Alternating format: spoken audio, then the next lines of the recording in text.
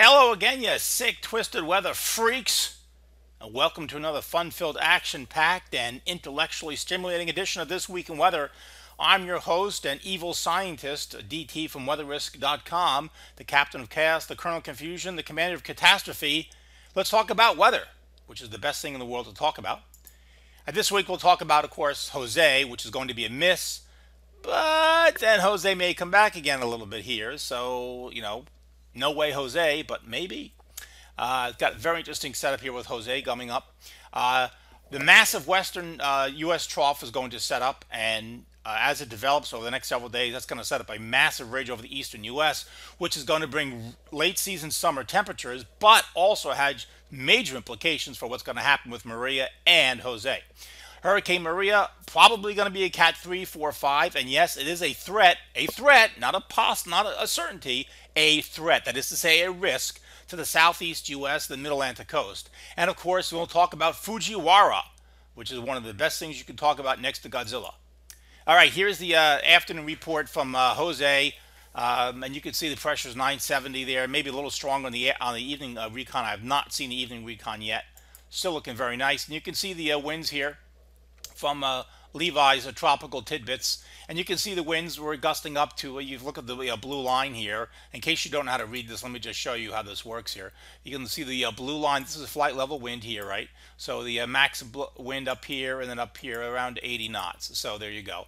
And the other information, the pressure, the flight level temperatures, and so on and so forth. So some people are having trouble learning how to read that, but it's not that hard. And then this is the 11 a.m. advisory. Again, you can see the hook to the right, very clear turn to the right. So that's what I said earlier yesterday, right turn Clyde. And then, of course, as it crosses the Gulf Stream, which is approximately, running here, okay, it moves in the cold water, the cold current coming on this way, so it loses its tropical characteristics and becomes a subtropical storm and turns in that direction. Now, the 5 o'clock advisory is doing the same sort of thing, even a sharper hook, as you can see. And, of course, they have tropical storm watches on the coast just for some winds. It's a precaution. I would doubt that anybody in New Jersey, New York, or western Long Island is going to see tropical storm force winds sustained, maybe some gusts. Better chance of that at Cape Cod and Martha's Vineyard, Nantucket, places like that. All right, now here's the upper air pattern as of this Sunday afternoon here. And you can see there's Jose, the dot, the circle there off the coast. Let me draw it in so you can see it right there. And here's our big upper low right there. There's the first trough, and here comes Big Bertha and the Butt Sisters right in here. And that's going to come down here and set up a massive trough, which is going to really fundamentally alter the pattern. Now, this explains why Jose is going to be kicked to the east and not going to slam into southeastern New England. There's a couple of Facebook pages out there from some weather weenie idiots who continue to hype and go through hysteria that Jose is coming to New York City or Jose is coming to Boston. Just ignore that. They don't know what they're talking about, and they're just trying to score some points and some Facebook likes. It's bullshit, and it's not going to happen. Now, let me explain to you why. Oops, I'll go back here a little bit. This is a major piece of energy here in the shortwave right here. All right, and both the GFS and the European models have it, and that's going to turn Jose to this direction. In addition to that, you've got this massive trough coming in rapidly in this direction, so everything is being shoved here, and that's why it's going to turn sharply to the right. And this is the European, valid as of 48 hours, so this is Tuesday morning, and again, we can see the strong piece of energy here, right here, okay, and there's Jose 968, which is strong category 2 hurricane on the European. Parallel on the coast, there's New York City, here's Philly, and there's DC, and there's Richmond, and here's Hatteras. So it's going to do this and hook out to the right because this piece of energy is going to drive it to the right. So there's no doubt about that. Here enough, the Jose hurricane model, and you can see the sharp turn to the right. I mean, what more do you need, folks? It's not going to hit New York City. It's not going to hit Boston. It just ain't. Now, notice again, many of the hurricane models are showing this track here, to the south. They are turning it south like this, and that's going to be interesting development to see if it actually does that. This is the 18Z hurricane models, and again, notice how many of these hurricane models turn Jose south and then southwest a little bit here, and that's going to cause a very interesting scenario developing later on. So just can't wait to see how this develops. All right, now here are the European ensembles, and again, of the 51 ensembles, I think I see 3 of them, 1, 2, 3, 4, maybe 4 or 5 of them would show any sort of landfall. So Again, not coming to the coast. Okay, and sure enough, the hurricane intensity weakens. But notice that even by 120 hours, many of the models are still keeping Jose, decent tropical storm here. Nothing too extreme, but it's still got some kick to it. It's not completely dead. And of course, as it comes southward again, it might actually, cross near that Gulf Stream current. So that's another complication. All right, here's the 72-hour European, valid as of Wednesday morning. Here, there's Jose, 974, Category 1 hurricane, moving towards the southeast of New England, and then it's about to make its turn. Here comes the ridge, pushing it upward, and that's going to drive it eastward. That's why the whole thing's going to turn east, as you can see. And let's look at the next one. This is the European 84 hours upper air map. There's Jose near Cape Cod. Let me get my marker here. See right there. Okay. Look at the monster trough coming in here. Look at this baby. Woo! And that's forcing the ridge to expand, and that's driving Jose off the coast, sharply to the east. Now there it goes in 96 hours. Right turn, Clyde. There it goes. And notice this big ridge developing right here over the Midwest. That's beginning to build in here. And that's going to get more impressive as we go further out in time. This is the GFS at 96 hours. Same sort of thing. GFS kicking it out to the right because of that big ridge. You see the orange area right here. The big ridge right in this area here is forcing everything to the shift to the right. So the models are in excellent agreement through 96 hours. Here's the European 120 hours. Now what's happened here is that the Jose has done a little dipsy doodle, as you can see this way. Here's the Gulf Stream current again. So, but now the monster ridge. Look at this monster ridge setting up in here. Wow, this thing is very powerful for mid-September, and that's going to protect the East Coast. So Jose is not going to be able to approach the East Coast again because of this enormous ridge. So even though you may want to forecast that Jose might want to do this, this ridge is blocking it. So very interesting setup to see what's going to happen here. Now here's the long wave pattern. Again, the whole country. You can see this enormous trough over the West Coast and the enormous ridge here over the Midwest. Now that, of course, remember, these two things are in a symbiotic relationship. Because this feature is big, this feature is big. It's just that simple. It's a symbiotic relationship. For every action, there's an equal and opposite reaction. Monster trough over the West Coast and the Rockies, big ridge over the Midwest into New England. Now, at 196 hours, again, there was the GFS. We saw that. And then this is 120 hours, the European. This is the EPS, the European Ensemble. Matches the operational run very closely, that enormous dome strong ridge over the Midwest, the Ohio Valley into New England. And then the big, huge trough over the West Coast covering California, the Rockies, Montana, Western Canada. A lot of rain. Now, for those of us who follow this stuff, they've had a pretty big drought up in this area all summer long in south central Canada and the Dakotas. But you're going to get a lot of rain, a lot of storms coming up here the next 7 to 14 days in this sort of pattern. All right, now here's Maria, I should say. And I just met a hurricane named Maria. Anyway, it is a hurricane now. The recon was barely, all right, I thought earlier today they kind of jumped the gun on it, but it is a hurricane now at 5 o'clock, no doubt about it. And as you can see, it goes over Puerto Rico.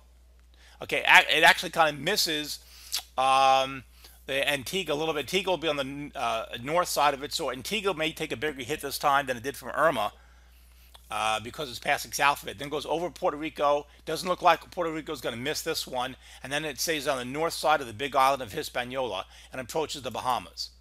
There's the recon earlier today. This is as of 4 o'clock this afternoon. You can see 984 millibars, lowest pressure. And again, the data from the recon, you can clearly see flight level winds right here around 65 knots. So that definitely was a hurricane. And the pressure, there's the red line here, the pressure down here. As you can see, 985. So that definitely is close enough. That's hurricane intensity. So it is a Category 1 hurricane, no doubt about it. Now look at the intensity. All the models, many of the hurricane models, bring it up into Category 3, some of them Category 4 hurricane intensity over the next 5 days. I think that's probably correct. I don't see any reason to go against that. Now, here's Maria. It goes over, the Leeward Islands there, knocks the shit out of Antigua, my old stomping grounds there, then goes over downtown Puerto Rico, and then passes to the north of Hispaniola. And notice the hook to the turn to the north here. Now, part of the problem is that all these models are run off the GFS grid, and the GFS, as you know, has a poleward bias. likes to take things north early. So I don't know if it's going to hook this far to the northwest. If this they may be more over here at 120 hours, 168 hours than what the model data is showing, because these are all off the GFS models. So that may be a little too far to the northwest too soon, but it's the general idea. Now here's the GFS tracks from 12Z. I did not see the 18Z ensemble before I started this. I probably should have looked at it, but tough cookies. Anyway, as you can see, the ensemble mean takes it up and then hooks it. Again, you see, remember I just told you how the GFS has a poleward bias, okay? A north poleward bias. That's why the GFS, remember the GFS kept taking Irma up the coast, and all these weather weenies and idiots kept saying it was coming up the coast. Look at here. Here's the mean track and curves it out to sea. The GFS has a poleward bias, and that bias affects many of the hurricane models beyond 120 hours. So you have to keep that in mind. This is probably wrong. All right, let's take a look at it, why it's wrong. Here's the European operational at 192 hours. Now what's happened is there's Maria, a nice strong Category 3 hurricane, 949 millibars, moving through the Bahamas. And as you can see now, this is the remains of Jose, which might be here, might be a little weak system. But what's happened is the enormous Bermuda Ridge has moved in like this. All right, and that clearly, if this is the case, okay, that's not going to happen. So that's one of the reasons why. It's a pretty impressive looking map. So in any event, this is 216 hours on the European, as you can see, and it brings it very close to this morning. This is from this morning, Sunday morning. You can see again the enormous ridge here over the Bermuda High. It's actually the Western Atlantic Ridge. And this ridge exists because of the deep trough here over the western United States. And you can see 944 is headed right for Wilmington. And then sure enough, boom, smash, direct hit Wilmington, and then into the Carolinas and Virginia at 240 hours on September 27th. Now that was this morning, all right? Now, here's the afternoon ensembles, the European ensembles. Notice that many of them are taking it up the coast, a few out to sea, but not many of them. That's because the European sees the big ridge here, and many of them take it toward in this direction. Maybe northern Florida, Georgia, South Carolina, North Carolina, what have you. That's the European ensembles. Now, here's the GFS. Sure enough, you remember we talked about the poleward bias? There it is. And you can see it, oops, clearly this direction. Loves to take things to the north. So, again, keep that in mind. Then here is the European ensemble from this afternoon. There's the 12Z run. Here is our enormous trough, and there's our ridge. And Maria, there's another ridge blocking it. Cannot go out to sea in this pattern. Now what happens is Maria the ridge builds in this way, and that forces Maria possibly to turn into the coast. So that's what I'm concerned about. Now let's talk about the Fujiwara. Fujiwara effect, that's going to be big talk in the weather business here for the next week or so. And what this is when you have two areas of large, intense low pressure, usually one is stronger than the other one. They rotate around each other. Sometimes it can be hurricanes, sometimes it can be a hurricane and ocean low, what have you, but that's what Fujiwara means.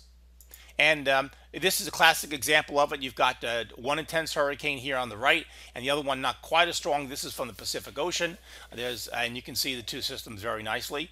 And they rotate around each other. And this is why, without getting too technical here for y'all, you can clearly see that you've got two systems here, and there's some sort of a break point in between which determines where they're going to rotate around. So usually it's about 800, 900 miles within they rotate around each other. And some of the models are showing that here as we go into the afternoon runs. Now this was the afternoon European at 144 hours. Again, notice what's happened here. It now has Jose staying alive and dropping southward. Early this morning, it did not have that. So that's a change. And what happens is now you have a distance here. Here comes Maria. But the big ridge is sitting like this, and there's the other part of the ridge here. So that complicates things. So how is Jose going to affect Maria? That's a possible question to know, but fascinating to find out. This is day 6, 144 hours. You can see the huge trough over the western United States, the enormous ridge over the Midwest and New England.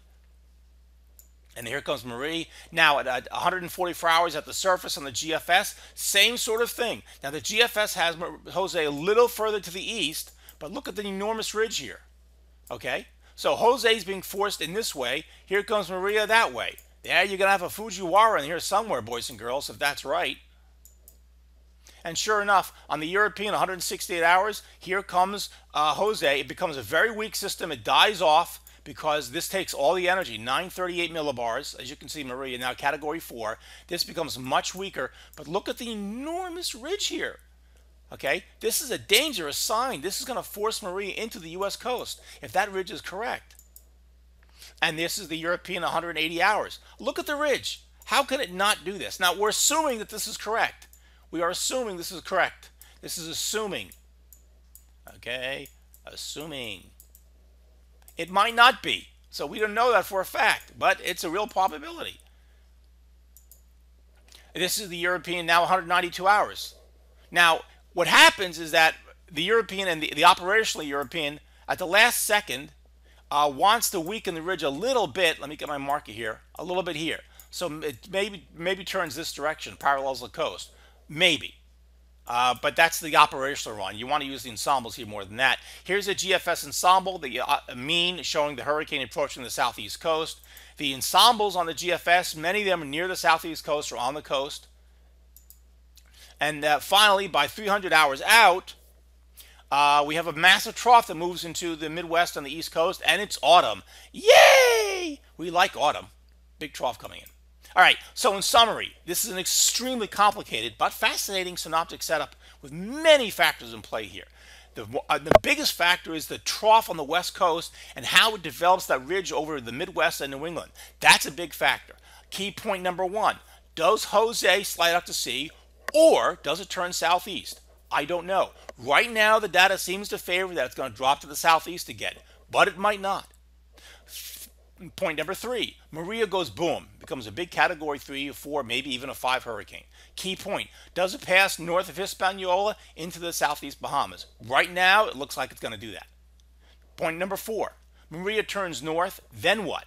Do we have a Fujiwara square dance with Jose and Maria? Does that save the U.S. East Coast from being hit from Maria? Don't know. Does the Western Atlantic Ridge, all the Bermuda High, that's what it stands for, Western Atlantic Ridge, Bermuda High, does that force Maria into the southeast U.S. of the Mid-Atlantic coast? That threat is much higher if Jose dies or falls apart and does not become a big factor. Very interesting situation. I just cannot wait to forecast the hell out of this for the next week or so. So, when in doubt, science the hell out of something. This is meteorologist DT. I'll catch you soon.